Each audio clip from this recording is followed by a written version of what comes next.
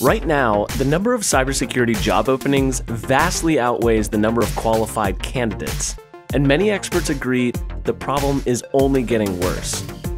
One reason for this is that most students don't learn that computer security is a field they can pursue until they've entered college, after most of them have started a particular career path.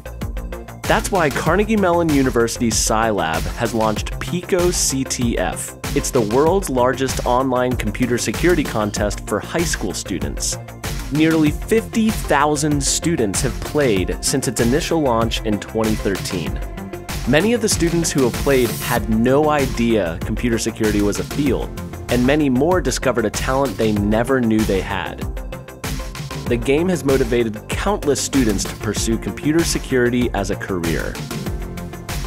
Well, I guess I'd like to say thanks to CMU to putting all this on, because it's made me aware of this field and all these possible experiences that I never would have known about otherwise. Without Pico CTF, I wouldn't be where I am today. Pico CTF has really been a great help to my both my confidence and to my abilities and potential in computer security. Back when I was in high school, I got interested in security through competitions just like Pico CTF.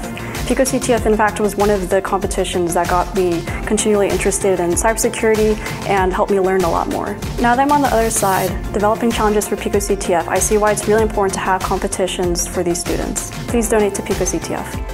Running Pico CTF costs tens of thousands of dollars to pay for the game development, problem development, and hosting services. Our goal right now is to raise $10,000 in crowdfunding, which will help pay for a significant portion of this year's competition. Please consider donating today.